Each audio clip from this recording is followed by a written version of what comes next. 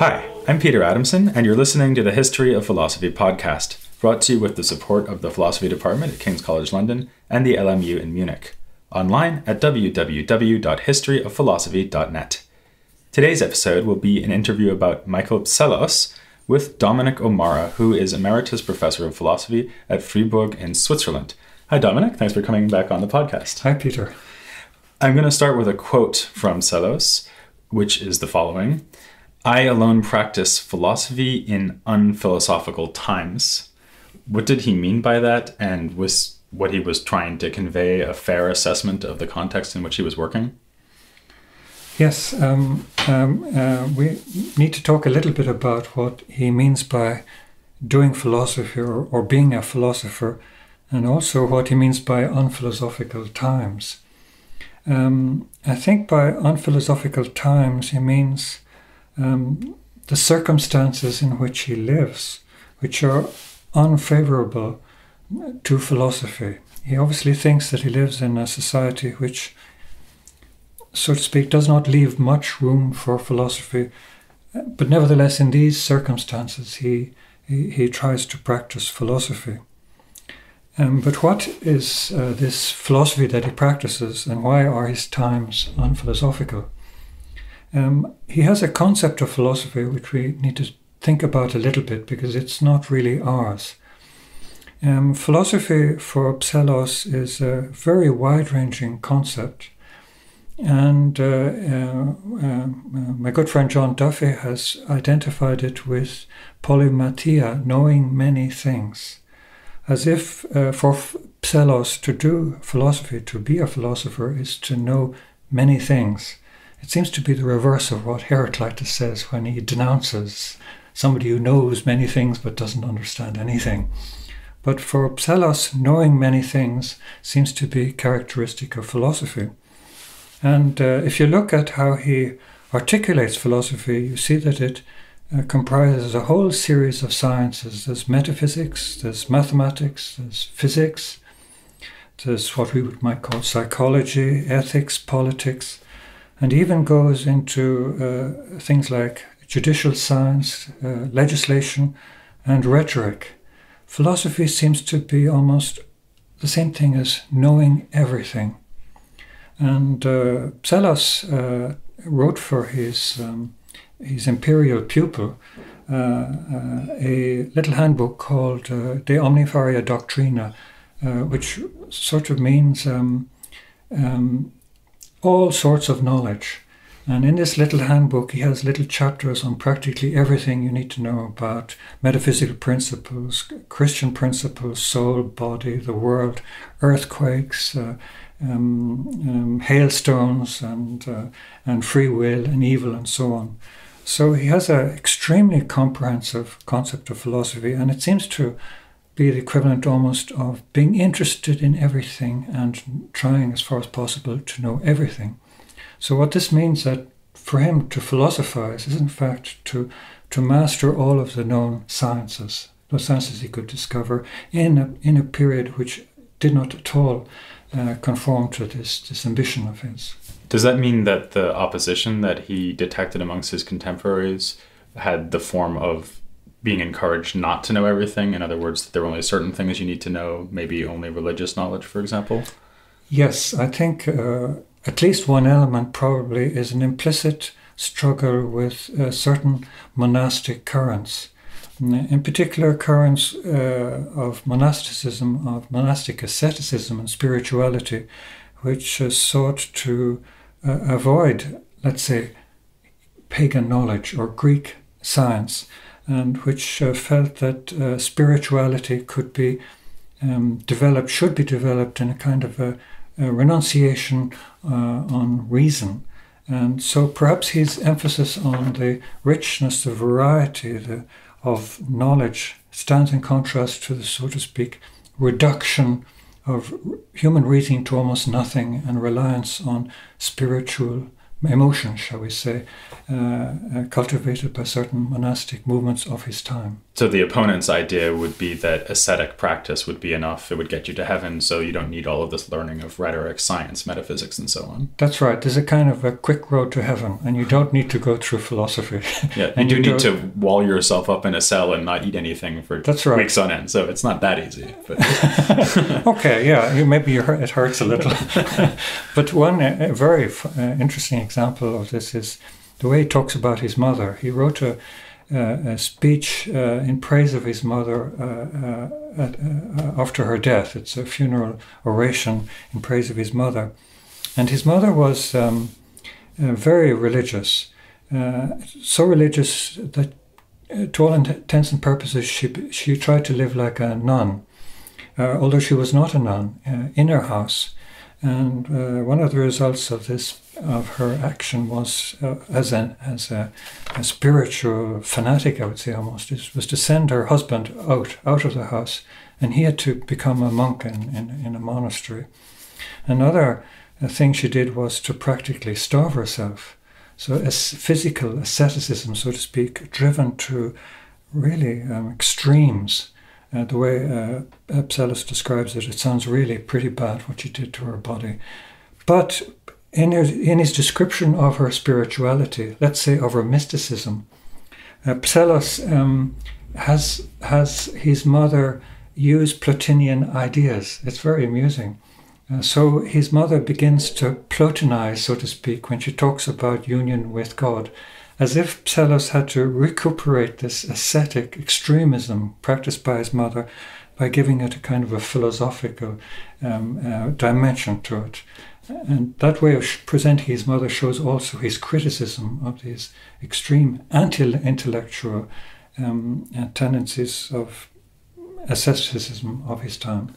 That mention of Plotinus brings me to another question, though, which is that when he says there's all this learning that we could acquire, we should be reading these books, we should be steeping ourselves in the knowledge of the ancients. You called it the knowledge of the Greeks just now.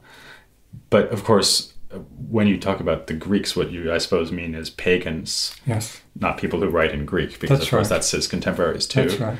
And isn't there a problem there for him to square the paganism of most of the texts he's interested in with his own Christian belief and the Christian belief of his society? Yes, this is a very difficult problem, and it's hard to give a simple, quick answer to it. On the one hand, Psellos subscribes to Christian doctrine and to the authority of Christian revelation and subordinates all knowledge to this authority. On the other hand, his evident love of knowledge, of philosophy in this very broad sense, which means he is curious about everything that he can find relating to all branches of knowledge, leads him to the very rich field of pagan philosophy, in particular the pagan philosophy of late antiquity, which can nourish his curiosity and which brings him all sorts of interesting materials. This can get him into trouble because this is, of course, a pagan material which is sometimes in contradiction with Christian revelation. And Psellos is walking a kind of a tightrope because on the one hand he tries to defend himself against the charge of heresy, in fact, or of being interested in unholy, dangerous things, by the claim that wisdom involves knowing everything, being interested in everything, and it is his duty, to the extent that he wishes to cultivate wisdom, to be interested also in non-Christian things, to find out about all of these things. On the other hand, he has to make sure that he points out where, in fact, this pagan wisdom stands in conflict with Christianity, and then he just says this is absurd, or this is nonsense, or this is rubbish, and this is in contradiction with Christian authority. So he gives us all of this knowledge, and then he could say at the end, no, this is all nonsense. He comes in at the end, and so it's not that he suppresses it as he's going along, he actually tells you everything it says, and then he tells you the bits that you should reject at the end. Exactly. And this is a curious exercise, but it's a kind of, I think, attempt to compromise between subscribing to the authority of Christian revelation on the one hand and and allowing himself to explore the riches of wisdom on the other. He also says, and this is a traditional idea that he picks up from the church fathers, that you can sometimes use philosophical arguments and ideas as a weapon against heresy. So not only is it curiosity in itself that motivates him, but possibly also the idea that sometimes these things can be useful even to Christian theologians. I think one thing that's striking about Psellos in particular is that we're quite familiar in a way by now at this point in the series with the phenomenon of members of the Abrahamic faiths using pagan material, Aristotle, Plotinus, for their own even theological purposes. We can think about thinkers in the Islamic world, thinkers in Latin Christendom. But what's unusual about Psellos, I think, is that he actually goes for some of the pagan texts that are most pagan and most strikingly difficult to reconcile with Christianity. In particular, I'm thinking of Proclus and the Chaldean oracles. And although, for example, Proclus was influential in Latin and Arabic, he was influential in this very stripped down form where you don't get lots of references to the pagan gods anymore. Instead, you get references to kind of abstract principles like the one or the limit or soul. Can you try to explain how that could be, that Psellos would sort of deliberately go for the material that's most difficult? Well, the thing I'm trying to say is that I don't think we have a coherent, consistent, defensible position in Psellos. He is somewhere in between, so to speak, and it's quite dangerous. Because he's very enthusiastic. He actually loves philosophy, I think, seriously. And he's full of admiration for Plato, and he thinks philosophy can solve all problems. Very, very ambitious.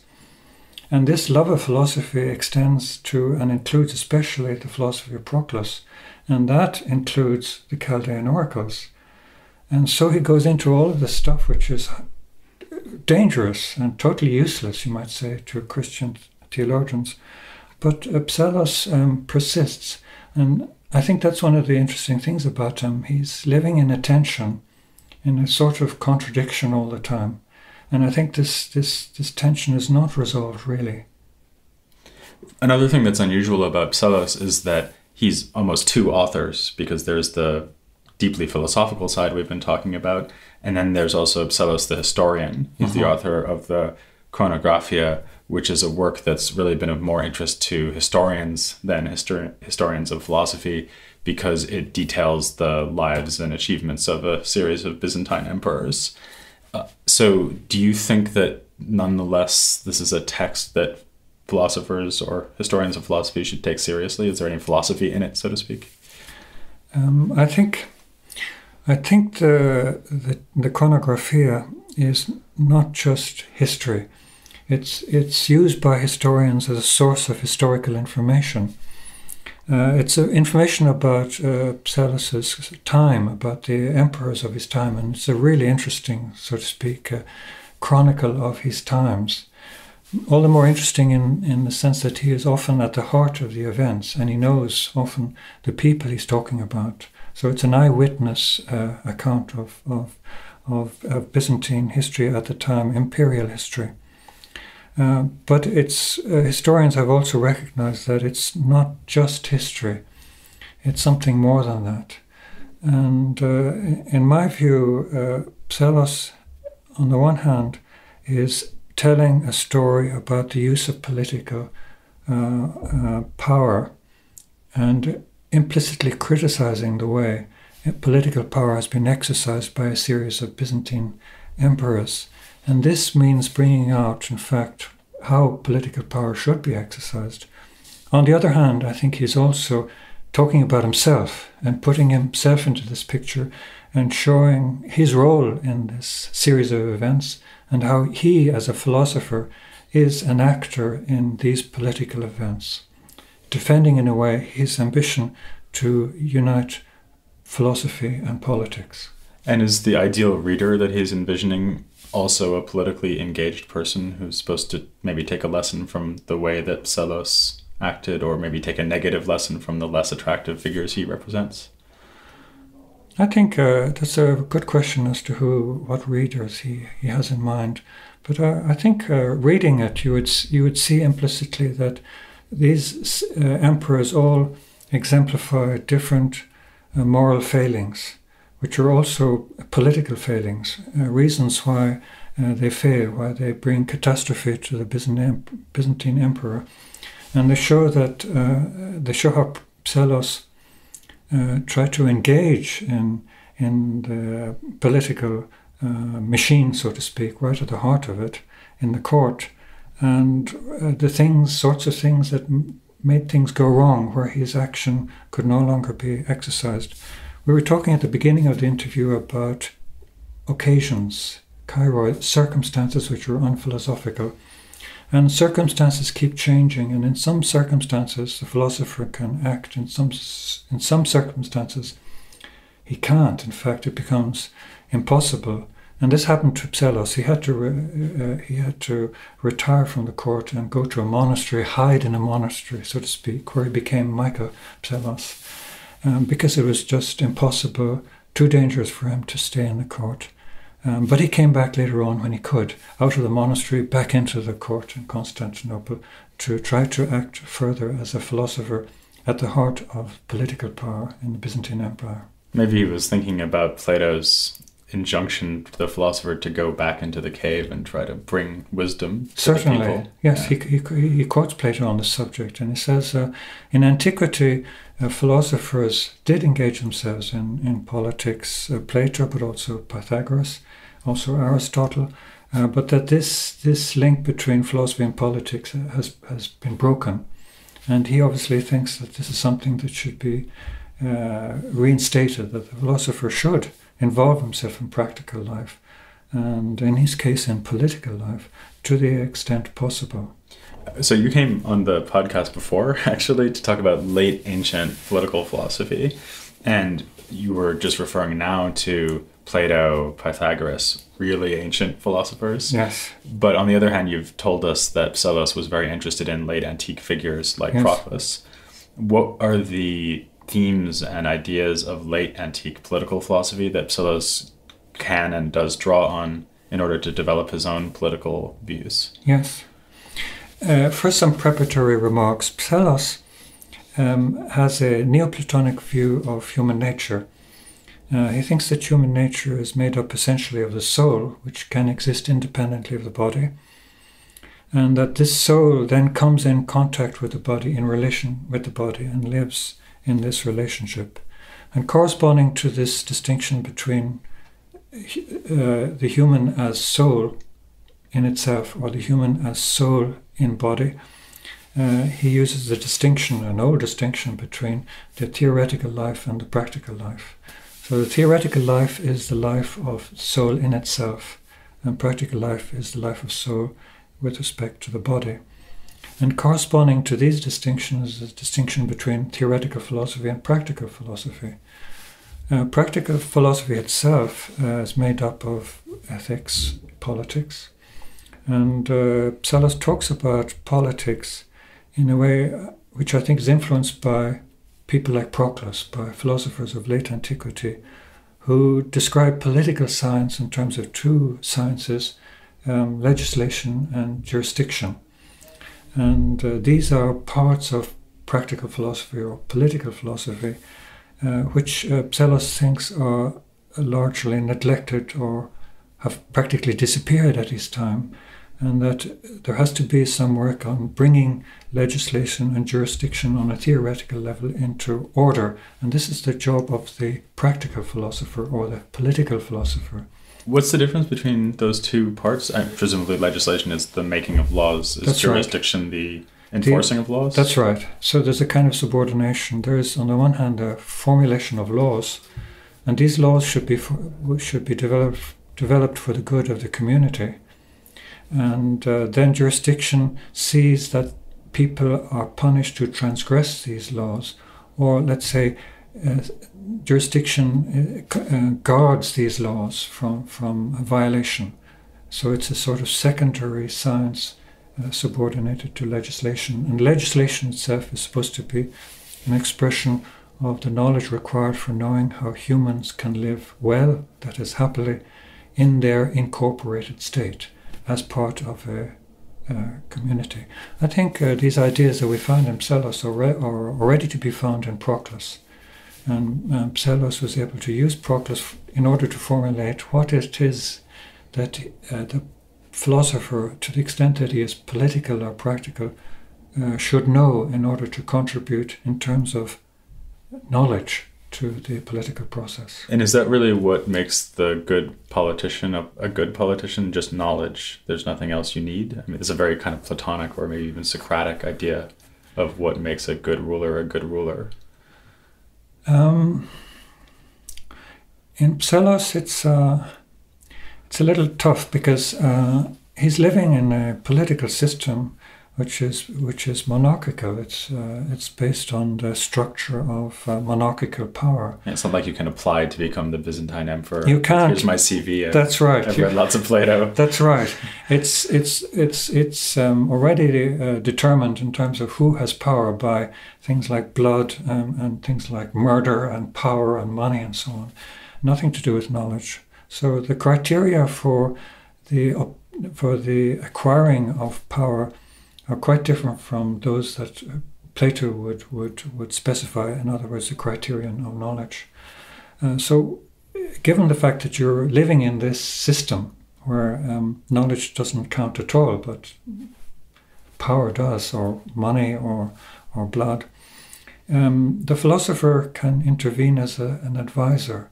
He can advise the emperor in terms of political policy, and this is precisely the role that Psellos gave himself. He was the philosopher with the knowledge who could advise the emperor in his policies, and the chronography, in fact, has chapters giving advice on how to rule to the emperor. That's how Psellos saw his action as a philosopher in the court.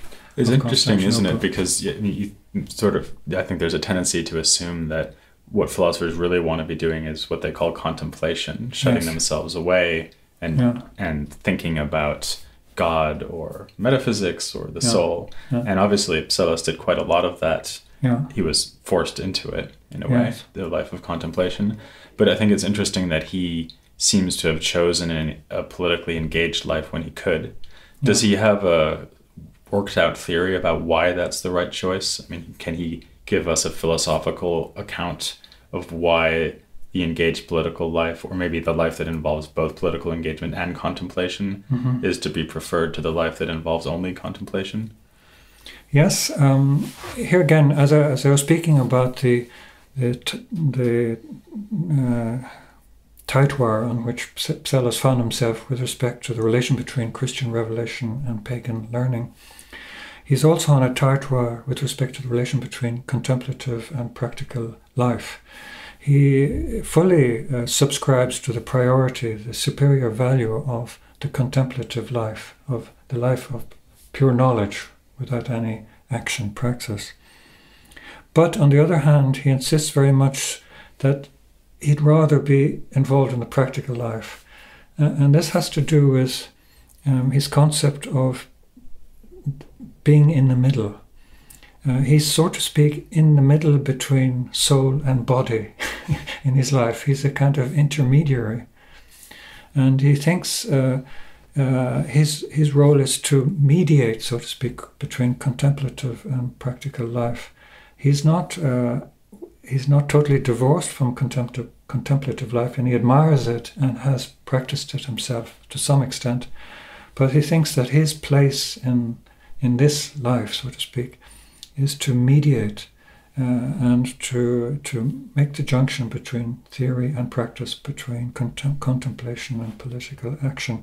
He is also very interesting in terms of this insistence on the middle between extremes, and in this case, the middle between soul just in itself and a soul which is completely plunged into bodily concerns. He wants neither, but he thinks a successful life, in this incorporated life, is a life in the middle, so to speak, where soul is not the slave of bodily desires, but controls these desires. But on the other hand, soul does take care of of its corporeal condition. It does not abandon them and try to live, so to speak, by itself in another world. And he thinks that that would be the right choice for any embodied soul. It's not just a matter of taste that he likes to be engaged in politics. He thinks that every philosopher should, or even maybe would, a true philosopher would always get engaged in politics.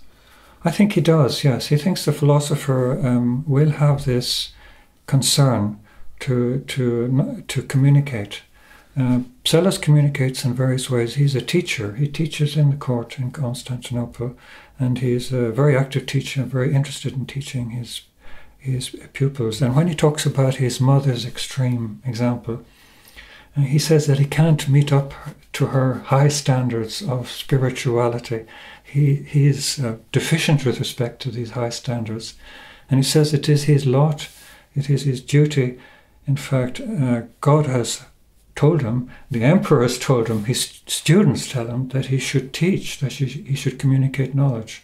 So he sees himself as a philosopher charged with the mission of communicating knowledge to others. And this can be the knowledge that he communicates to his students, philosophical knowledge in general, or perhaps more specifically political knowledge that he can convey to the emperor. He is, as a philosopher, engaged at these various levels in this middle position between being totally enslaved to the body and totally ignorant on the one hand, on the other hand being totally abstracted from the world and wrapped up just in some sort of transcendent existence. Does he give us a more fleshed out picture of what the best ruler will do, or what characteristics the best ruler would have to have? For example, does he think that the best ruler would be an image of God and relate to the community the way that God relates to the universe, or anything like that? I don't think so. It's a little difficult because the Chronographia is not an entirely coherent piece. Most of it is very interesting in the sense that it does not conform to the normal pattern of what is called the Mirror of Princes, or the Fürstenspiegel. And it's only at the end, for the last emperor, that Psellos practices this literary genre of the Mirror of Princes. And this literary genre of the Mirror of Princes makes the emperor into the image of God. You're referring to this idea. And that as God rules the world, so the emperor should rule his people. And therefore the emperor will exercise philanthropy, love of men, just as God loves men. So these cliches of rhetoric which come from late antiquity, in which the picture of the ruler as an image of God is repeated again and again. This is taken up again by Psellos when he's referring to the emperor who reigned when he was finishing his book or coming to the end of his writing. But the earlier parts and the greater part of the Chronographia is not like that at all, because the emperor has come across as a pretty terrible crowd. They seem to exemplify almost all of the vices one could think of, and some of them are really bad. So we're very far from here pandering to emperors. We're far from the Mirror of Princes. We have a kind of a critique of the various vices, including ignorance, manifested by the different emperors, and the catastrophic results of these vices on the population, the impoverishment of the empire, the misery of the population, the danger that this put the empire in with respect to its enemies. The vices, you might say, of the emperors have brought to catastrophic consequences in terms of material goods for the people in whose name, for whose good these emperors are supposed to be ruling. Does Psellos give us any idea why God saw fit to put this sequence of jerks on the Byzantine throne? I mean, it seems rather unkind. Is it a way of punishing? I mean, I think a lot of Byzantine intellectuals and theologians read the history of difficulties faced by the empire, the Arab invasions, plague, earthquakes, you name it. They would often say, well, this is because of sin. It's because of sin rampaging through the community and we're being justly punished. That doesn't really sound like it would be Psellos' style. No, I don't think that's his thought. For instance, when Procopius is denouncing the tyranny of Justinian, he says this is God's revenge. And other people blame all the catastrophes that can happen to the empire in terms of God's revenge. The collapse of Hagia Sophia of the Dome is blamed on the viciousness, the vice of the people of Constantinople. For example, I don't think this is Psellos' line at all. He doesn't like divine intervention in the order of nature. And he thinks that nature, this is also quite impressive, he thinks that nature has its own rationality. God is the cause of this rationality. But things happen in a certain order, and you could describe this, if you like, as fate or as providence. And maybe all the things that we go through and all of the terrible things that we happen to have to undergo, again, these kairoi, these occasions, are figure in this larger picture of fate. And the fact that there are all sorts of miserable emperors or vicious emperors of various kinds, it's never quite the same situation, perhaps is part of a larger pattern of fate in which we can try to intervene to some extent, but of course which we cannot control ourselves. I think he sees things more in that way than in terms of some sort of divine interventionism, so to speak, which he wishes to limit as much as possible. Okay, well, thanks very much, Dominic, for coming on to talk about Michael Psellos. You're very welcome. And please join me next time when you'll have another occasion to learn more about Byzantine philosophy here on The History of Philosophy Without Any Gaps. Amen.